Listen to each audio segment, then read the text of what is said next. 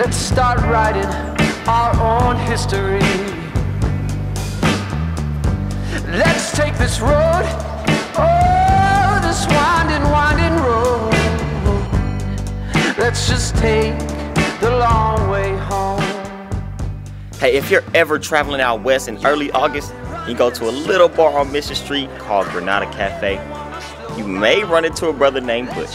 He's kind of hard to miss. Folks back home all love Butch, but I think it's safe to say that no one truly knows him.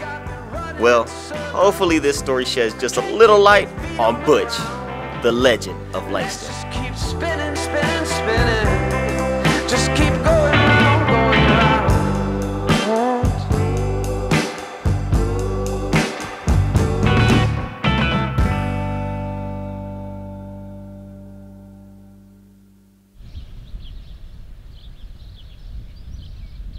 The legend has it that Butch wanted to pledge Alpha during a time when hazing was okay and everything was, I guess, above ground is the term. Things didn't go the way they planned, and as a result, he suffered some injuries, multiple ways. And to keep this from being Butch University, he's able to stay here and kind of work, go to school, just exist in his little own sanctuary. This is his castle on the hill, yeah. And you ask anybody else to go get completely different stories. Isn't that crazy? Well, y'all heard different stories about Butch? Langston was founded in 1897, so that means he had to been here roughly since 1898 or something like that. I really think Butch has been on campus since the 60s. I have a sister, she graduated here in 2002. And he was still popping on campus back then. I don't know anybody that knows exactly how old he is or when he came. There were rumors and everything. Butch is almost like the grandfather of the school. If you want to know who's been here the longest, it has to be him. He's a part of our culture, basically. Butch is definitely like a living legend when we're walking around here. He wears every color. He has every color suit. Yes.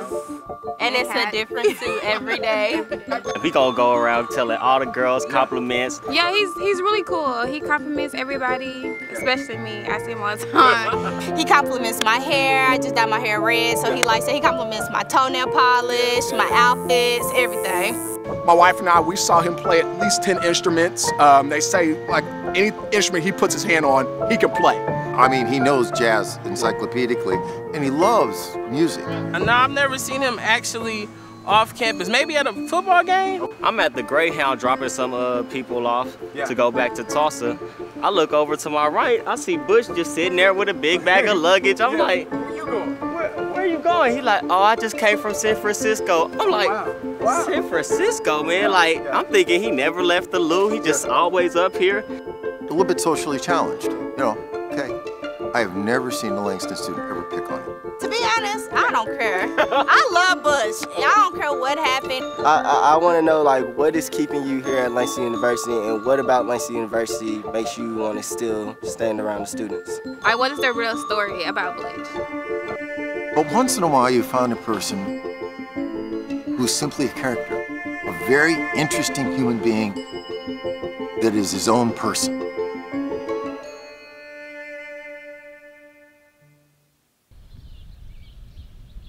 My parents were here in the 40s. My sister came in the mid-60s, and I came 1970. When I came back to work here in '95, I was amazed that Butch was still here. So I'm asking him, oh, you've been here all this time. Do you know me? He's like, yeah, I remember you. I said, you know, what do you remember about me? You know, 1972, you know. He remembers some bell bottoms that I had on.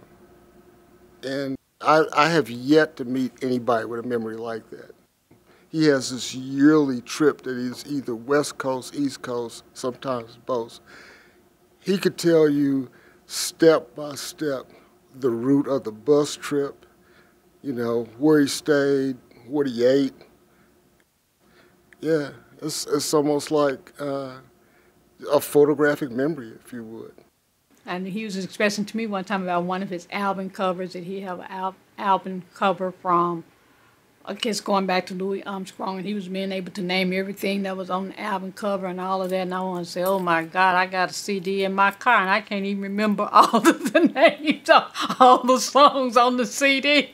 And he could tell you everything that was on the album cover. He'll stick his head in there and like, I know that song, this is this, this, and this. And that's when I find out he had like a photographic memory of everything musically that he's ever heard. You can play a song, he'll tell you what it is, who played on it, what day it was recorded. Music is a passion that's ingrained in him. Like I said, he comes here every day. He takes so much pride in the caretaker of the music building.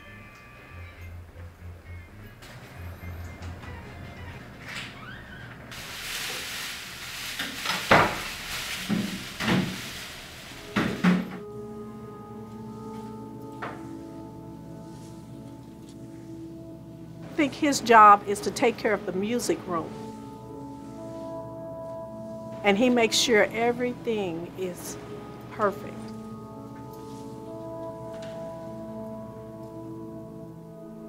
When I first came back to Langston in 1995, we had over 20 businesses. I mean, it was booming from one end to the other. When the highway went around the town, it killed all the businesses. Now, it's just been me.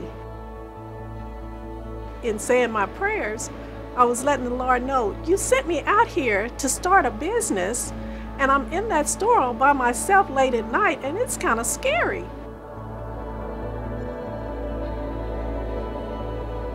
That evening, Butch came through the door, and I said, is there anything I can get you? And he says, no, I'm fine. And he sat there all evening long.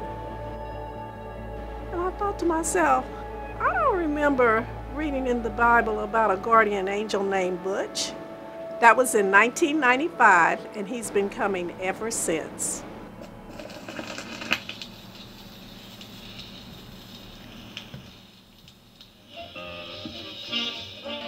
My name is Hardin D. Butch Benjamin. What year were you born?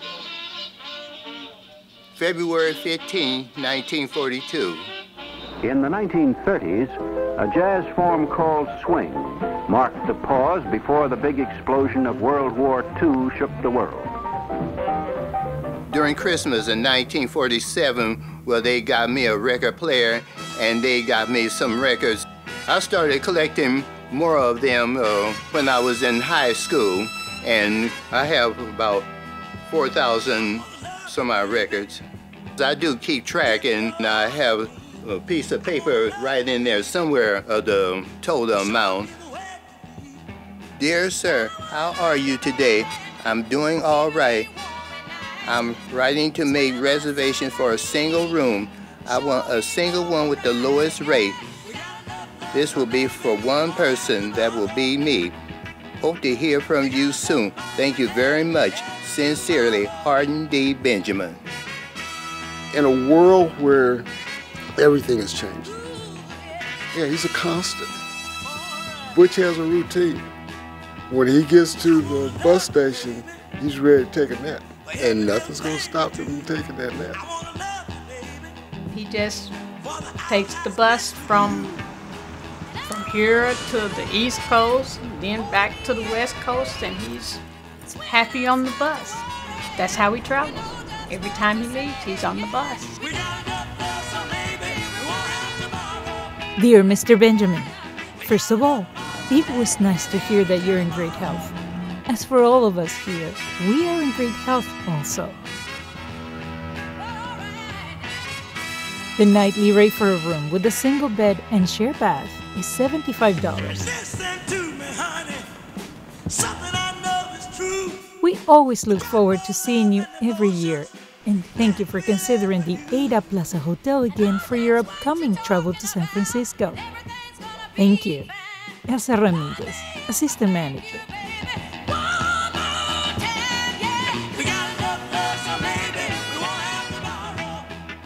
sometimes I might get out a little bit of music, like maybe a few singles or long play album by somebody who I may want to hear, listen to while I'm getting ready. And sometimes I may think that I may be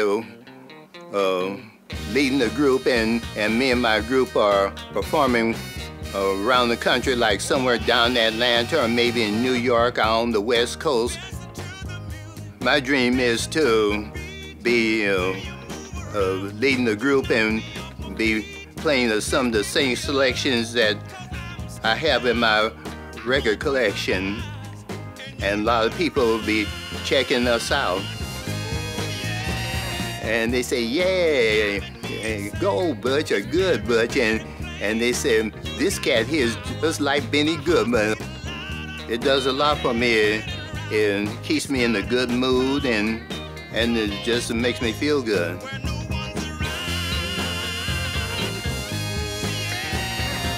It's a whole personality is what we're selling, and that's what he buys. The louder, the better he likes it. But you know, everybody here knows him. His name's Mr. Hardin. We don't call him Butch, we call him Mr. Hardin. And he showed up here, and he started buying zoot suits from us. And we make zoot suits in over 40 different colors. And he would spend hours in here. I mean, he studies everything. And he would make lists. He would go home and he would send us letters listing the other items he wants to buy and the sizing. And then we would send him his stuff. Sometimes he's come in here and he's had like a red hat with a green shirt, a green and red tie, and maybe a yellow pair of pants and purple shoes. And you think to yourself, holy cow, but geez, you know, he walks outside, people just stop. You come to a homecoming, people line up to take pictures with Butch because he's that much of an icon to Langston University. Butch is aware of how other people see him, and that is now a fixture here. You know, I'm 64 years old, so yeah, I'm hearing about my classmates dying all the time. It's nice to see Butch, you know. It's nice to see that familiar face. So this could be his stage, where he's on stage, and this is my stage, and everybody know who I am here, and I can play my horn, and I'm the center of attention, because when folks come home to Langston, they always ask, where is Butch? Go ahead, Butch. Break it down one time, Butch. Go ahead, Butch. Break it down, Butch. Take Los Angeles, for instance. When people go there, they want to go to Hollywood, and they want to see the stars, and when they come out here, well, when they see me, they say, I've been looking for you. I'm sure glad I saw you. You just made my day. I got here in 1967. Okay, we just thought we thought then he was special. You know what? I can't really speak on it, but this is an urban legend that I heard. I don't want to start anything, but I heard that supposedly he was pledging some fraternity, and he was given a bad drug. That may have had some kind of outcome as far as how his personality changed. No, when I was here, I don't remember any time where Butch was hazed or anyone tried to do anything negative toward him. Oh, I haven't heard anybody say anything like that. Yeah, I don't want to say that. And I come every year. I've been here every year. I have not missed a homecoming since 1967. And I know lots of people, and I've never heard that. That's quite different. It was late in the summer of 1961, somewhere near the end of August, when I came to Langston. Well, as far as anybody putting anything in my drink or being hazed by anybody, anything, that never happened to me at all. If you hear legends of Butch, a lot of them are going to come from people who don't interact with them on an everyday basis. And then I think it's one of those things, it's a sensitive subject. People are maybe afraid to ask him what makes him the way he is, but like I said, to us, he's just normal. I wouldn't be surprised if he tests as a genius. Literally, just the way his mind thinks. More probably along the lines of Asperger's, just a high functioning intelligent. In the current diagnostic system, we just call everything autism spectrum disorder, and then you differentiate by levels of function. So it's not always a debilitating condition that prevents somebody from experiencing sort of those, quote, normal, parts of life. They function better when there is a routine. You don't define the person by the label. You understand that that person has an experience of the world that is impacted by that particular condition. So that's just one of the things that you kind of notice about somebody who appears to have, again, I'm not diagnosing him, but appears to have autism.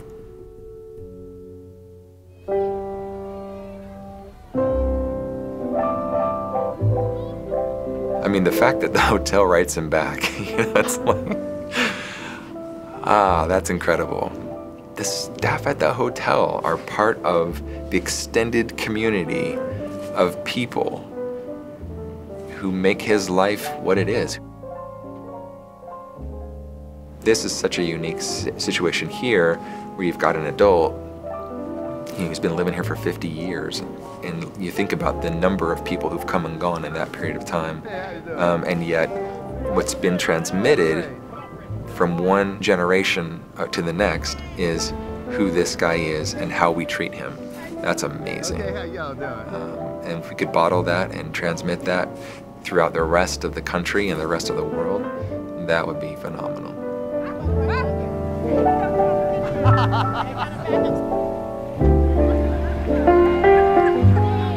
Long time no see. You still in Wichita? Sweet, let me see you, baby. All right,